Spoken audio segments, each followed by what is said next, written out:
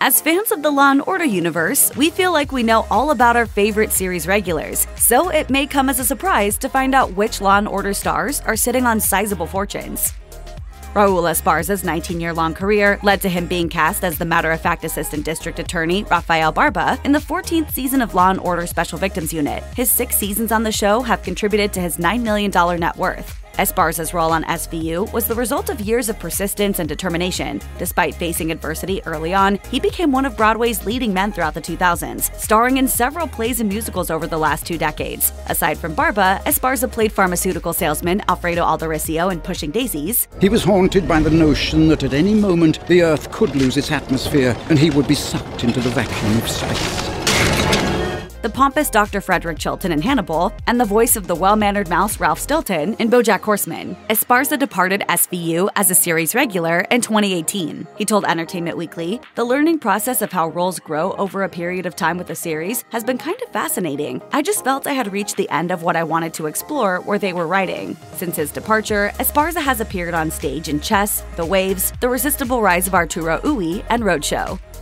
Known for his portrayal of the veteran-slash-homicide detective Captain Donald Cragen in Law & Order and Law & Order Special Victims Unit, Dann Florek has blessed our TV screens for over 3 decades. And I'm honored and grateful to have worked with the finest unit of detectives I've ever known. His Cragen displayed a blend of hardiness and dedication that most higher-ups in legal dramas rarely achieve. With Florek appearing in close to 400 episodes, earning $100,000 per episode, it's easy to see how his net worth reached $10 million.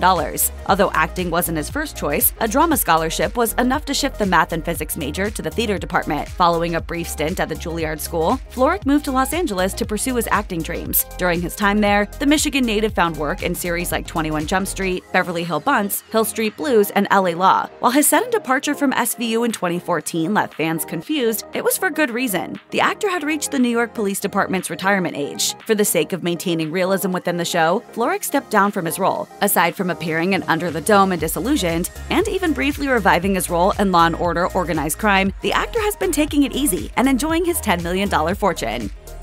In 1991, Camryn Manheim got her first acting gig on Law & Order. I was just a snot-nosed kid out of graduate school, and like every New York actor wanted to add Law & Order to my resume. She appeared in various roles in 3 earlier seasons. Then Manheim landed a recurring role on the 2022 Law & Order reboot as Commanding Officer Lieutenant Kate Dixon. What Manheim described as a full-circle moment came after years of acting work. Outside of her work on Law & Order, she is best known as strong-willed lawyer Eleanor Frutt in the Boston-based legal drama The Practice, for which she won an Emmy and a Golden Globe, tying with Faye Dunaway for the award. Manheim also played Delia Banks in Ghost Whisperer, Christina in the dark comedy film Happiness, and Gladys Presley in the 2005 miniseries Elvis. It's safe to say Manheim's work outside of the Law & Order universe has heavily contributed to her $12 million net worth. Although she's just become a series regular, she's already among some of the richest to have a recurring role on the show.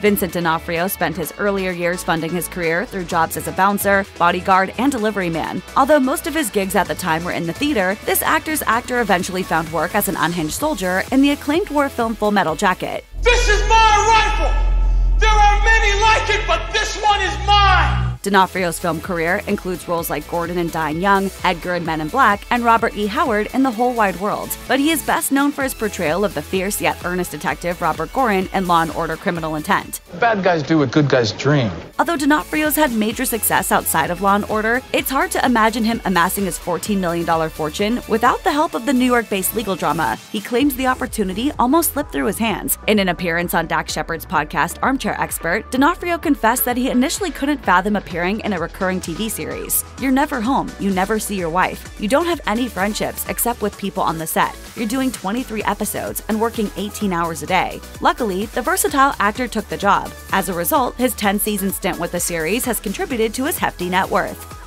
Richard Belzer found success as a comedian/TV personality well before becoming Munch, the cynical detective we all know and love. Aside from hosting his own television show in 1984, on which he famously got choked out by professional wrestler Hulk Hogan, Belzer made regular appearances on The Howard Stern Show. Then director Barry Levinson reached out to the comedian and brought him in to read for Detective John Munch. Originally, the character was created for the show Homicide: Life on the Street. Due to the character's popularity, the conspiracy-loving investigator was incorporated into both Law & Order and Law & Order Special Victims Unit. Belzer says that his personality meshes with that of Munch. In an interview with Pop Goes the Culture TV, he explained that, I would never be a detective, but if I were, that's how I'd be. Belzer has even reprised his role in appearances on The Wire, Arrested Development, 30 Rock, and The X-Files. Here's a tip. Aluminum foil makes a lovely hat and it blocks out the government's mind control rays. It's safe to say that his illustrious career, from comedy to crime, has earned him a fortune, as Belzer is sitting pretty with a $16 million net worth. Before acting, Peter Hermann was a Yale graduate turned high school teacher. Then he became Law & Order SVU's longest-running defense attorney, Trevor Langan, beginning with Season 3. Langan is an expensive yet down-to-earth defense attorney with an ingrained sense of morality. Despite his longevity, Langan's appearances throughout the show were few and far between. He only appeared in 35 episodes throughout the entire series. Even so, Hermann became one of the highest-earning actors on the show. While he is married to the richest actress from the legal drama, Mariska Hargitay, Hermann is himself worth $20 million. As an actor, Hermann is well known as Michael Burke in Guiding Light, Jack Boyle in Blue Bloods, and Charles Brooks in Younger. And if that isn't enough, Hermann is also a successful writer. The German-American actor published his first children's book in 2018, titled If the S and Moose comes loose. I have a whole bunch of ideas. Now that one of them has made it out of the factory, the other ones are like, wait a second, what about me? My turn. I'm very happy that there are more ideas, and I'm writing away. Early on, Christopher Meloni funded his career through a variety of odd jobs, from bartending and bouncing to waiting tables and fitness training, in hopes of making it big. Meloni spent the earlier part of the 90s acting in whatever he could to get by. In 1997, he landed his breakout role on the HBO series Oz. His portrayal of bisexual serial killer Chris Keller catapulted him into the cast of Law & Order Special Victims Unit as rugged detective Elliot Stabler. Meloni admitted to Men's Health that the role has been both a gift and a curse. He told the publication, "When my career started to happen, I could feel it, but I didn't want to trust it because I had struggled for so long, or at least it felt like I'd struggled for so long, and I didn't want it to go away." The actor stayed around for 12 seasons, 300 episodes, and now stars, again as Stabler, in spin-off Law & Order Organized Crime. In addition to his work outside of Law & Order, Meloni is sitting pretty with a $30 million net worth.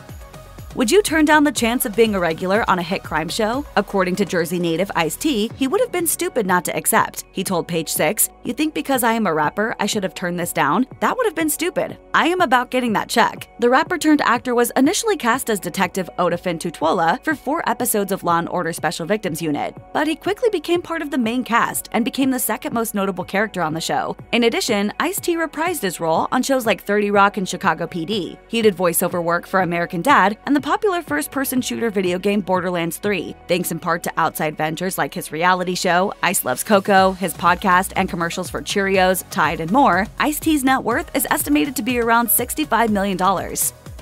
As the daughter of Jane Mansfield and Mickey Hargitay, Mariska Hargitay had big shoes to fill, and boy did she. She spent the last 2 decades gracing our TV screens as Olivia Benson in Law & Order Special Victims Unit. Each week, the show tackles sensitive topics like sexual assault, child abuse, and domestic violence. Hargitay's portrayal of the intuitive and empathetic commanding officer inspired her to help trauma survivors heal via the Joyful Heart Foundation. Before Law & Order, the actress worked throughout the 80s and 90s on series such as Falcon Crest, ER, and Can't Hurry Love. Hi.